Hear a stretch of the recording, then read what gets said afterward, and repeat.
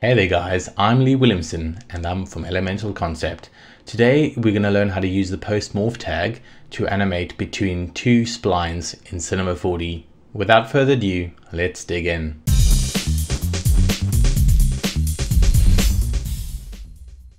Right, so I wanted to animate this M spline into this table tennis table, and I found the easiest solution was to use something called a Pose Morph tag. Let's show you how it works. So the first thing I had to do is the object that's got more points would be the table tennis table. So I think I'm going to work with the table tennis table. So take the table, you go into your tags, and let's find the Pose Morph tag. So it's under character tags and there's something called Pose Morph tag. Now we're going to be animating the points on the spline. Usually you could animate spline points with this point level animation, but the problem is you don't get the ability to edit your curves. With the Pose Morph tag you can. So let's show you how it works. So we check points because we're going to be animating points, and I'm going to double click this new pose and I'll call this M because we want to make it animate into a M. Now it's already on edit, so I'm going to go into my side view and I'm going to turn that M on. What I'll also do is I'm just going to put a protection tag on the M, just so that if I'm moving the table points around that I don't mess it up. So I'll go and choose my points and let's see. So let's move those, let's move all of this. Let's find an easier way to do this. I'll use my lasso selection and I'll select all these points, press T on my keyboard, scale them all down so it flattens them out, and move that all the way to the top. Then I'm going to use my lasso tool once again on this side, press T on my keyboard and flatten that out over there. Actually no, you know what, I won't do that. Let me first move that all to there, and I can use my lasso tool again and move that there. Then you see these 3 points over here, so we can take one point. Let's see what's the best way to do this. Let me zoom in and I can select this point and this point, press T on my keyboard and scale this out. Let's zoom out a little bit, scale this out until it gets to the corners of the M. Then I can take, let's go back to that lasso tool, select that bottom bit, bring that down there. I can select three points there, press T on the keyboard. Oh, maybe not that. Let's try these 2 points over there, and I can move them over there.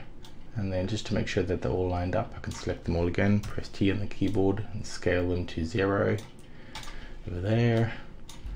And I can do the same thing for this side, select all these points, press T on my keyboard, scale them all to 0, and press space on my keyboard and move it down to there. Same thing with this middle point, I can bring that down there and select this point and select this point, hold down shift on the keyboard so you have them both selected, move them up, press T on the keyboard, scale them in, and then these last 2 points over here, press T on my keyboard and scale them in.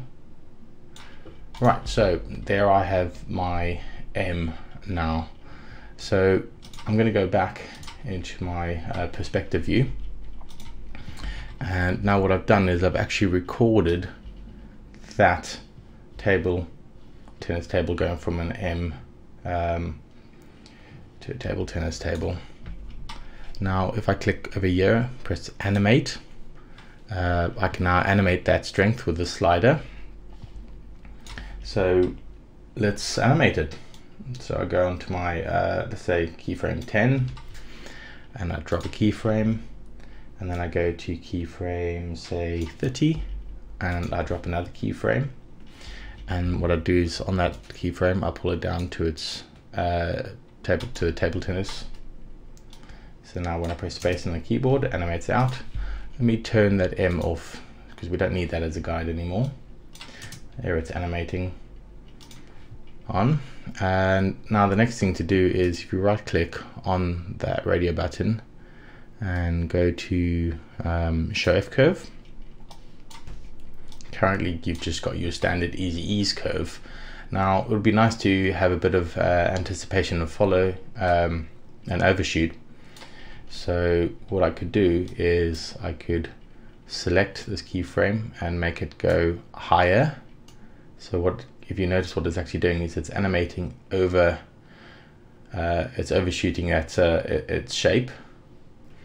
And then the same thing you can do there is if you pull your curve in over here, you can also have it push further than the say the shape it is designated to be. So what it essentially does is it kind of changes it to that new shape of a table tennis table, and then pushes even further past of it. So now you've noticed in the middle it's going a little bit too far, so maybe my curve is a little bit too extreme.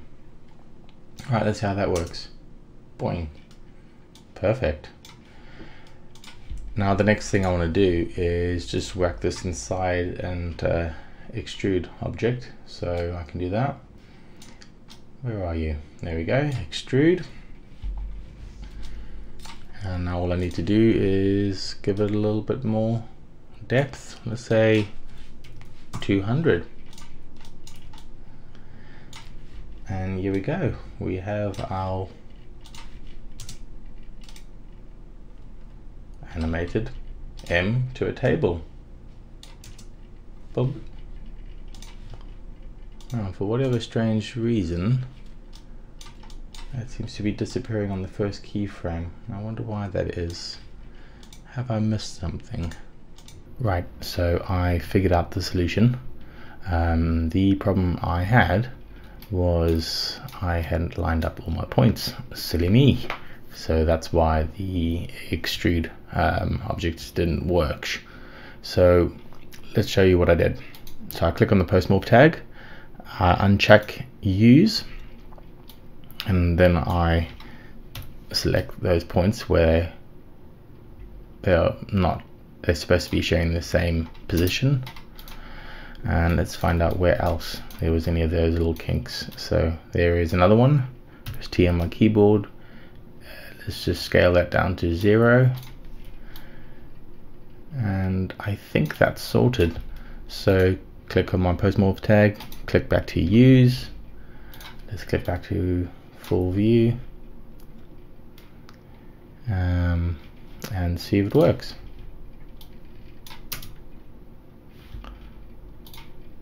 Let's click on animate. Boom. And now it works perfectly. Right, I hope you guys enjoyed that tutorial. Thank you. Bye.